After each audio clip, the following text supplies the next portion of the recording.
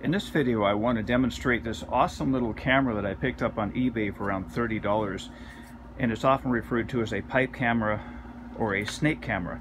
Basically what it is, it's just a long cable with a miniature camera at the end of it and an LED, and it's got a diameter about the same size as my pencil here.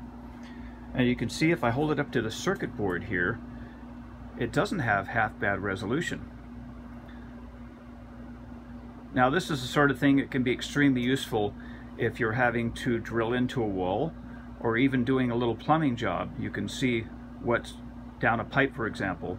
Now I had a situation a few years ago where I was installing a couple solar panels for a couple, and I ended up nicking a water pipe behind a wall, and that job cost me a lot of money. So as far as I'm concerned, a camera like this is a must-have.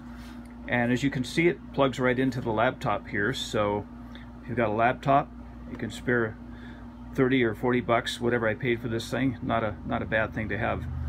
Now, most of the time when I'm drilling into a wall nowadays, if I'm hanging a TV or running a cable, I can often get away with using a stud sensor.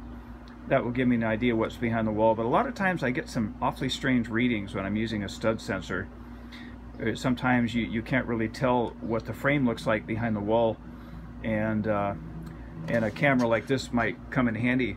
Another thing that I'll often use a magnet, so that if I'm questioning where the studs begin or end, a lot of times I can figure it out just using a magnet, because they generally nail the end of the sheetrock into the onto the studs behind the wall. And this can come in handy as well. In fact, this one I've got hanging on a string, so I can just kind of drag it along the wall, and usually you can tell pretty easy when you got a good strong magnet like this one. Anyway, as always, I hope you enjoy the video. If you do, please give it a thumbs up and please subscribe.